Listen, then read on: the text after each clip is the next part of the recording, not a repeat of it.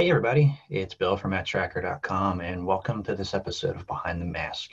Now in this episode, I'm not going to be doing the talking, except for right now, but I'm just introducing somebody new to the channel. We did an interview not too long ago. I want everybody to welcome David to the channel. He's going to be helping us keep M.A.S.K alive by helping us cover the comics, which I don't have a lot of them, so it's hard for me to actually be able to review them and give them the justice that they deserve. So David's going to be talking about the variations of the comics, going into depth in some of the books, just encompassing them in general. He also has good knowledge of other elements of M.A.S.K as well, and we'll probably time to time join forces. But for right now, let's see what David has to offer in his first review of the channel.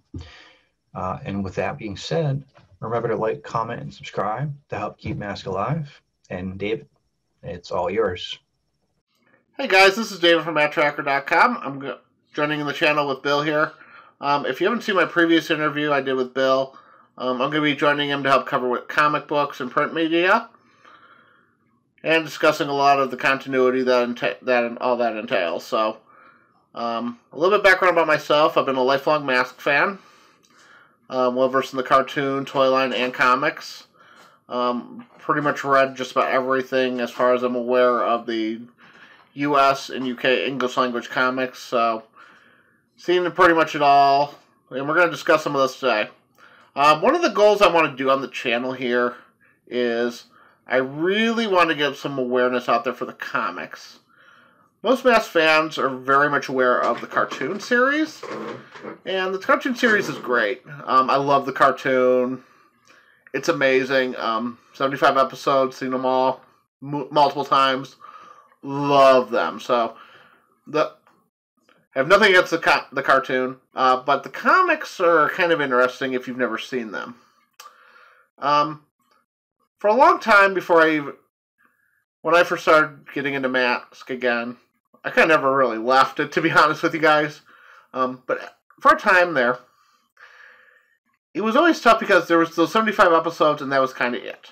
I knew about the toy mini comics, and for a while there I didn't realize that there had been US released publications from DC, and then the Fleetway UK comic publication. So, if you've never seen the comics, there are a bunch of new stories, new characters. A lot of the vehicles that never made it into the cartoon series made it into the comics in some shape or form.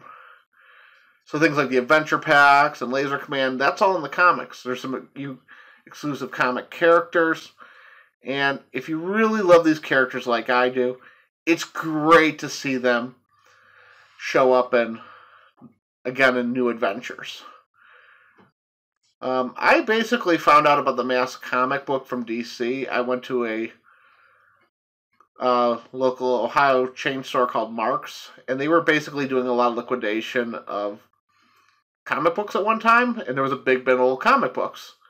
And I kind of glanced down and I said, that's a M.A.S.K comic book.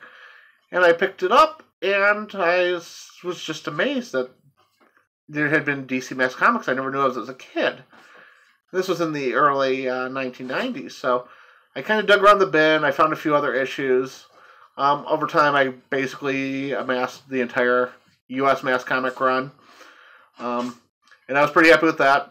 I always knew once I came into the online fandom that there had been comics elsewhere in the world, like the UK, but in the early days, in the early 2000s, those were kind of hard to come by.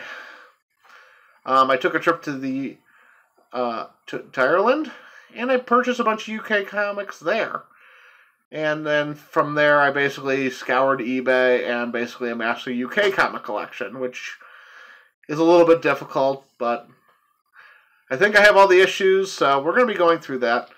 There's no definitive guide online, and Bill and I really want to change that. I know Scott Crawford has a great M.A.S.K comics blog, which he's worked really hard on, so he's a great guy. Love his stuff.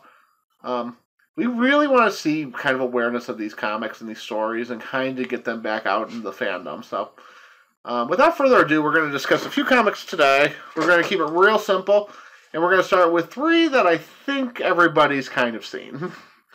The M.A.S.K mini comics that came with the toys. So, these comics, I think, are probably the most well-read M.A.S.K comics out there. They're pretty cool.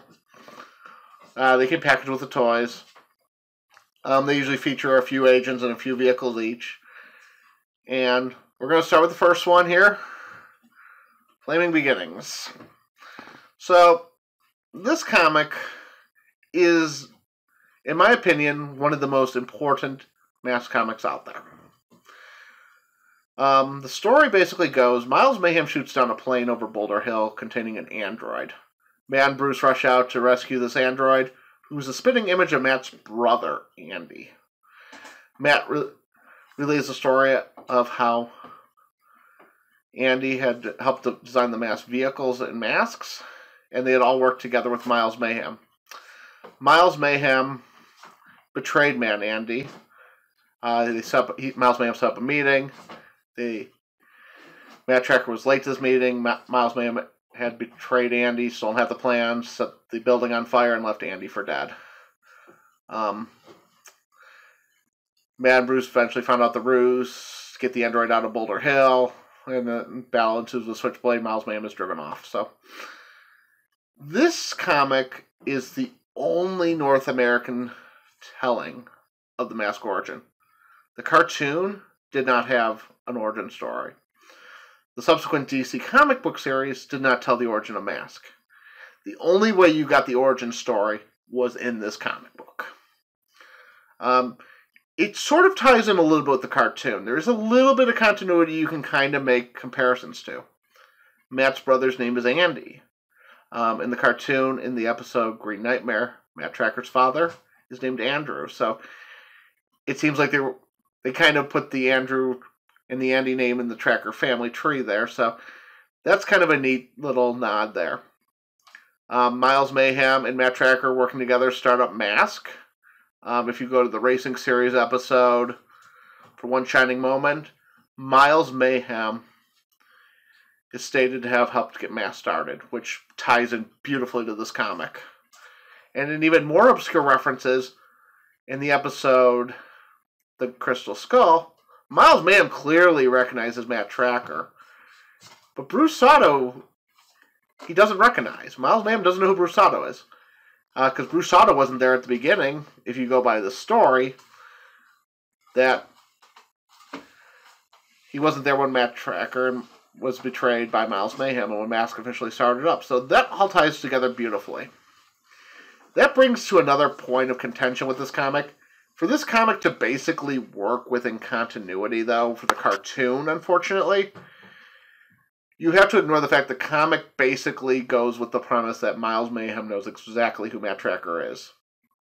If you watch the cartoon, you'll know that Miles Mayhem doesn't know who any of the M.A.S.K agents are in the first series. That changes in the Racing series, but for this comic to basically fit anywhere within the confines of the first season of the cartoon, you really have to ignore that fact. You could somehow stick it between the Racing series and the original cartoon series. It kind of slots in a little bit there, but that's kind of how it is. Just about every comic we're going to look at, US and UK, basically goes with the premise that the M.A.S.K and Venom agents are well aware of each other. And if that's a fact that bothers you about M.A.S.K, then maybe the comics aren't for you. It's just how it is. So, there is one other point of contention that this comic does bring up in the fandom.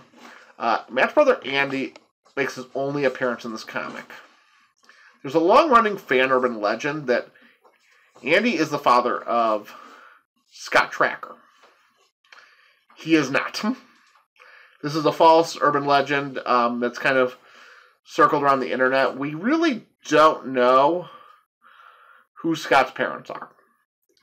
But nothing in this comic suggests that Scott Trakker is any way related to Andy. Scott is not in the comic. He's not mentioned in the comic. Andy is described as a teenager. So at oldest, when he dies, he's possibly 19, probably younger.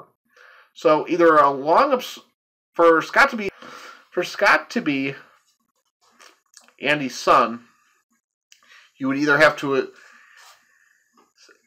think that there's a large gap of time between when Andy had Scott and then when M.A.S.K started up, which would put Scott about 10 years old, or Andy would have had Scott when he was absurdly young. So it doesn't really fit the timeline. It's a fan creation. I think people kind of look at Andy and Scott and kind of try to shoehorn it all together. It really doesn't work. So it's a great little mini comic. It's only a few pages long, but definitely worth tracking down. All the mini comics are available online. If you do Google searches for them, you'll be able to find them, the whole issue, real easy. So they're really great. So we're going to look at the second one. This one is probably the weakest of the three. We have A Monster from Venom. This one I really don't have a lot to say about, to be honest with you guys. It's a fun little story. Venom basically steals the Loch Ness Monster, brings it to a lake, and M.A.S.K has to stop him. Mostly it features Dusty and Brad. It's just not really anything really too exciting. There's a really neat scene in the beginning of the comic where Miles Mayhem is using his mask on a mannequin, a Matt-Trakker. It's really a visually cool scene. But for the most part, if you're going to skip one, this is the one you're going to skip. There's really nothing of any real big significance that happens in that comic. So it's cool, but if you're going to read one, definitely stick with Flaming Beginnings. And we're going to look at the last one real quick here. We have Assault on Boulder Hill. So the premise of this story is basically Cliff Dagger creates a distraction, breaks into Boulder Hill, steals some of the masks. He takes them to Miles Mayhem. They try to use them, find out they're booby-trapped. They abandon the masks. Matt and the mask agents recover their masks shortly thereafter. And then Miles Mayhem and Cliff Dagger launch an assault on Boulder Hill. Real nice artwork in this one. Some really cool scenes of Boulder Hill fighting. So this one I definitely would say check out as well. So really like the comic. It's really cool. So like I said, all three of these comics you can generally find online. Definitely look at the first one, because if you've only seen the M.A.S.K cartoon and you've never seen the comic, you're missing a little bit of the origin story of M.A.S.K. So this is the only time in North America that we've actually gotten the M.A.S.K origin story. There is a separate one in the UK. When we go over the UK comics, we're going to be covering that one. So that one's really cool. And we're going to go over one last bonus comic for the day. We're going to look at Uncover a M.A.S.K Adventure and Discover the World of M.A.S.K. So this comic, I'm not really sure how it was released. I know I had it as a kid, and I've since reacquired a copy as an adult. It's a combination of a comic book and a catalog. The comic story basically covers Matt, Bruce, and Scott are out in the jungle. Scott wanders away, discovers Venom is trying to steal some ancient ruins. Matt and Bruce come swooping in, and then they help rescue Scott, who basically Scott goes off to hide and signals M.A.S.K with a kite. So it's a very short story. Nothing really of a whole lot of significance happens in the story. The comic is really neat because it's got the catalog afterwards. It's got a lot of pictures of M.A.S.K merchandise. That wasn't necessarily the toys. We have things like the Halloween costume that you'll often see behind Bill in his studio. the train set, the road race set, books, toys, clothes. So it's kind of a neat comic. I'm not aware if this one's available online, to be honest with you guys. It's probably, if you're really into the toys, it's neat. But really, for the most part, this is one you could probably give a pass to. There's really not a lot of significant stuff going on in this comic. So these comics all look like they were published by DC Publishing, who would go on to publish the regular M.A.S.K comic books, the miniseries, as well as the regular series. They do actually have a DC